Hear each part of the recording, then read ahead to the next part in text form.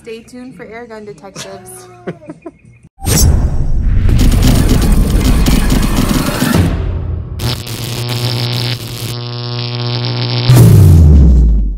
Welcome to another episode of Airgun Detectives. I'm your host, JC, and today we're going to take the mystery out of a couple things for you. First, this is the new Beeman Chief II PCP rifle. Comes in both 177 and 22 caliber. And just so you know, they run right around 200 bucks. But before we get started with this, do me a favor, if you hadn't already, hit that subscribe button down in the corner. Doesn't cost you anything. It's absolutely free, but it really helps support the channel. Also, check out my website at www.airgundetectives.com. On that site, I've got various t-shirts, I've got hats, got the Generation 2 bipods, which you actually see right here on this rifle. And I do have some of my limited inventory on there, and I do have some silhouette targets that we came up with, and they're twice the quality of any of the competition out there, and they're really reasonable. I only have a limited number. When they're gone, they're gone, and probably half of them are gone now, and who knows, by the time this video comes out, they could all be gone. Anyway, let's get back to the subject on hand. This is the Beeman. I also have a new carbon fiber tank. I did a short on this a while ago for you. This is the 6.8 liter tank, and I'm going to get into details with this. I'm going to show you how to use it. If you guys always wondered how you fill a PCP gun with one, I'm going to cover that towards the end of this video. But these are very reasonable, and I'm going to show you how they function, the whole bit. So anyway, we'll talk about the carbon fiber tank as well. But back to the Beeman here. As I said before, this is a $200 PCP gun. It comes in both 22 and 177 caliber, and it's a pre-charged pneumatic. It is non-regulated. So it's a 3,000 PSI fill. This one has a synthetic stock. They do make a wood stock version. This has their fully adjustable trigger. Same trigger that is on their CO2 rifles, which is fantastic. And it's also the same trigger you're going to find on the gauntlets and one or two of the barrel rifles as well. So great trigger. It's absolutely totally adjustable. You can make it as light as you want, as heavy as you want. This one also comes with fiber optic sights. It's got the red in the front. It's got the green in the back. It does have the 11 millimeter dovetail for your scope. This comes with two 10-round magazines in 22 caliber, and they're great magazines. These are the ones that just rotate. I'll show you more at the end of the video of how they function, but they're great magazines, really easy to use. None of this turning the cover around, putting the pellet in backwards, nothing. You just load them and advance it. That's it. If you need to top them off, you can top them off. The gun itself, this weighs under 7 pounds. It's very solid. The stock on this is incredibly solid. So much so, as you see, I did mount the bipods on there. The gun overall, 39 inches overall. So, and it does have the quick disconnect filler here, the Foster fitting right on here, which kind of makes it really nice. Oh, and also they don't advertise, but this one has an adjustable hammer spring as well. So they're advertising this shoots out of the box right around 830 feet per second. We're going to test it. We're going to check out the performance. Also, if you notice, yes, I do have a different background here. I still have my other one. I'm just going to kind of rotate them through, mix them up a little bit. I just thought it would be kind of nice, promote the brand a little bit. Anyway, so let's go out and test this, and then we're going to come back and talk about it. So stay tuned for the next segment. Let's test our Chief II here over the chronograph, see what type of velocity we get. We're going to shoot the field target trophies, the 14.66. It actually did really well with these. So let's just shoot 5 shots. We'll average it out, just so you can see what the performance is. All right, shot number 1, 885. Shot number 2, 901. Now I filled this thing all the way up, so the velocity may increase a little bit with the first few shots. All right, so that's 2 shots. This is shot number 3, 915. Yeah, see, it's climbing a little bit. Shot number 4, 913. Yeah, so you can see it settling around the low 9s there. All right, and one more shot. Yeah, 917. Yeah, when you fill a PCP rifle, any of them, if you're right up to that top of that fill point, you need to take a few shots usually to let that pressure come off that inner valve. So then the hammer spring then works properly. So it usually takes a couple shots, and you'll see that. Sometimes you'll see when you chart these out, it'll start out lower, go up higher, and then it'll start to work its way down. but we'll chart this one out for you anyway. All right, let's move on to the next segment. Let's test the Chief II for some accuracy here. We're on our PCP range. We're just a hair over 40 yards. Why don't you guys go ahead and check that out real quick so you can see the distance we're shooting at. Yep. Anyway, what we're going to be shooting is our 4-inch splatter burst. Those, we like those. We'll leave you a link down below for them. Also, the most accurate pellet, the 14.66 field target trophy. Now keep in mind, I go through a lot of pellets behind the scenes to try to find the most accurate pellet. And I practice with this gun, so I try to give you the best possible performance on camera, and that's why I do that. So anyway, today, field target trophies, we're gonna go with that. So we're gonna shoot 5 shots. Remember, we're gonna go for grouping. We're just gonna see how well this rifle groups, and we'll go from there. All right, so let's go with shot number 1.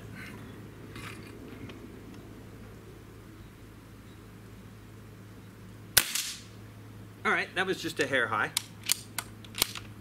Shot number 2. And that's a bullseye. Shot number 3.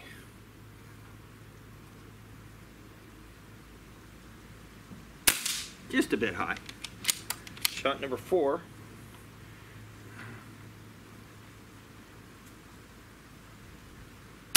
Back in the bullseye. And shot number 5. Let's see where we can finish this one off. Back in the bullseye as well. Yeah, as you guys can see, $200 PCP gun, this thing is pretty doggone accurate. It really is. But we'll break down the shot counts and the best PSI as far as the best accuracy in this rifle. We'll take care of all that at the end. So let's move on to the next segment. Let's test our Chief as far as pull weight goes on these triggers. These are amazing triggers. Same triggers on the CO2 rifle. All those, you've seen these many a times. Totally adjustable.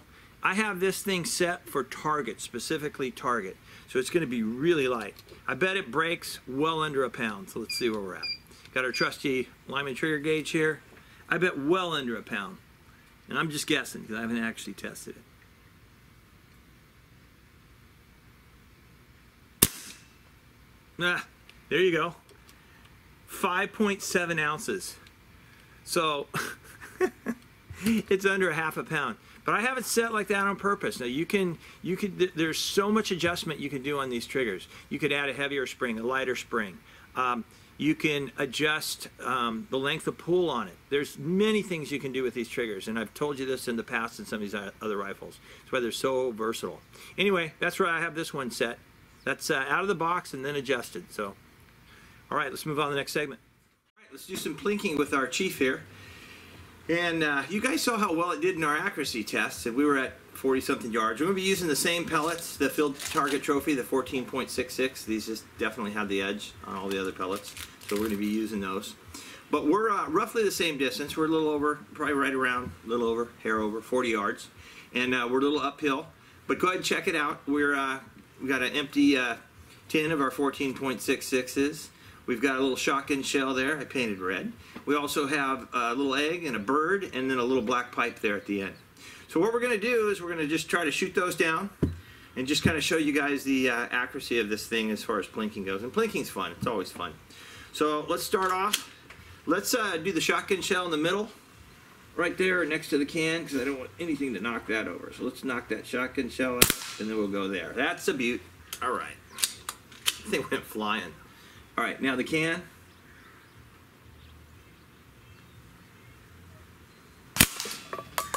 Yeah, that's definitely a hit.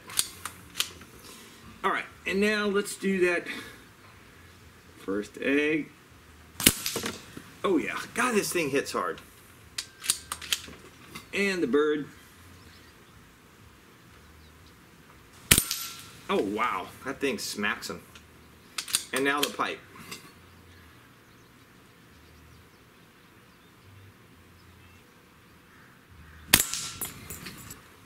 You can't miss with this thing. I'm serious, you can't miss. I am blown away. For 200 bucks you can get this PCP rifle. Anyway, so that might be giving you a hint how I'm going to be talking about this at the end. But anyway, let's wrap this up with our conclusion and we'll chat a little bit more about it. Let's wrap this up with our conclusion. Well, I can tell you this exceeded my expectations without a doubt.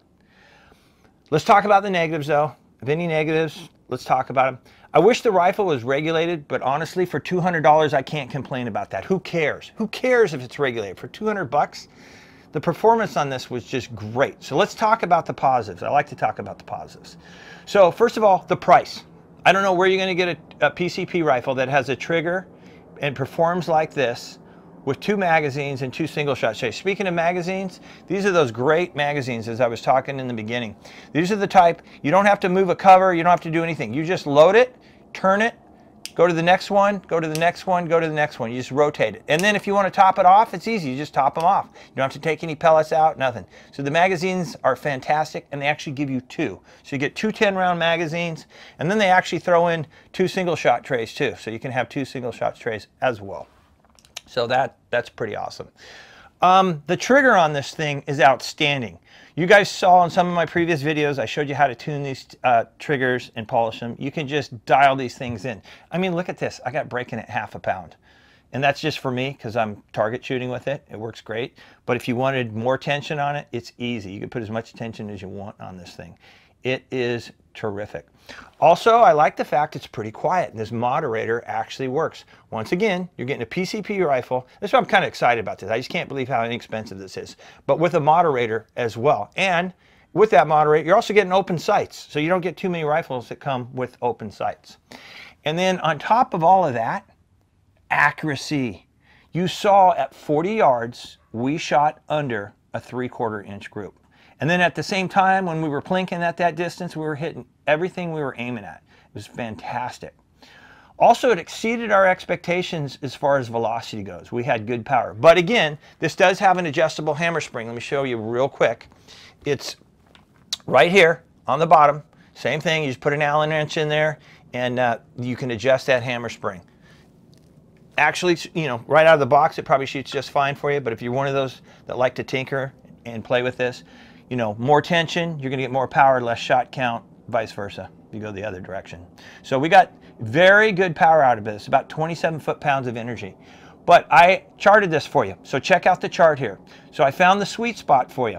On a 3,000 PSI fill, I went through the whole process.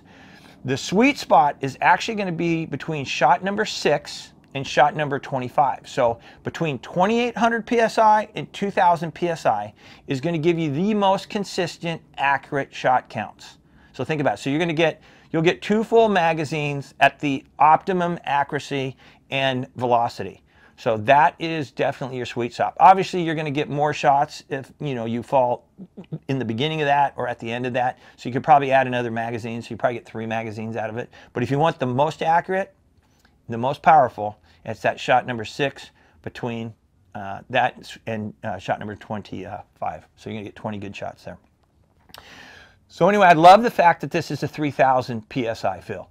It's really neat. And speaking of 3,000 PSI fill, let's talk about our carbon tank here, our carbon fiber tank here.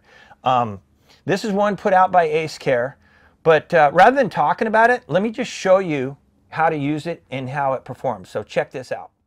Okay, let's show you how a carbon fiber tank works for those of you guys that are always curious about it. The whole idea about a carbon fiber tank is the fact that it's super sturdy and they're designed to hold 4,500 PSI, which your standard scuba tanks are 3,000 PSI. So you get an extra 1,500 PSI out of these, which is kind of nice.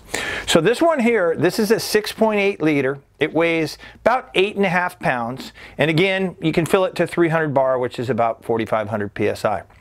So it's a 72 cubic foot tank. And this one is actually DOT approved, Department of Transportation approved. And the valve on this thing is an M18 by a 1.5. So in addition to the tank, you got to have a valve for it. And this valve, this is a 300 bar valve.